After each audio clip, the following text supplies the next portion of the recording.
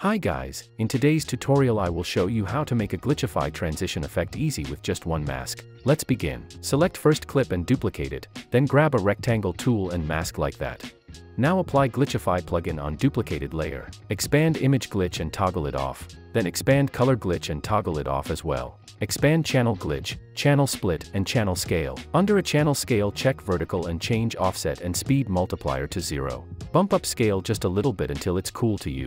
Then expand advanced, channel scale and check fill gaps. Now let's fix the mask edges and make it smoother. Press F on a keyboard and bump feather to around 80 maybe.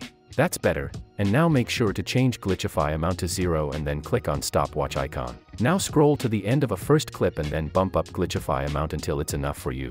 In my case 21 looks fine. Now press U on a keyboard to reveal created keyframes and then select both and press F9 on a keyboard to ease them. Then go to Graph Editor, right click here and select Edit Speed Graph and make a smooth curve.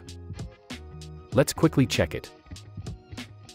First part is ready. Now we have to make the same thing with the another clip. First duplicate it, then grab a rectangle tool and mask the same way. Instead of applying Glitchify and adjusting it from 0, I will simply copy it from the first duplicated clip and paste on another one.